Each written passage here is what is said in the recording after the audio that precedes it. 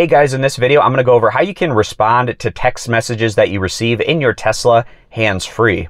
Once you receive a text message and have your car read it out or dismiss it, you can respond by pressing in the right scroll wheel. Or you might have a Tesla where you can select the option to reply on screen. And after you dictate the text message that you'd like to send, you can confirm it by pressing in the right scroll wheel, or again, selecting it on screen if you have that option to send the text. Or if you'd like to redictate the message, you can double press in on the right scroll wheel to try again. Or again, you might have a Tesla that's a little different where you select the option to redictate the message. So I'll show you an example of how this works. After getting the chime, I can have it read out the text message by clicking in the right scroll wheel. It says this is a test text for a Tesla.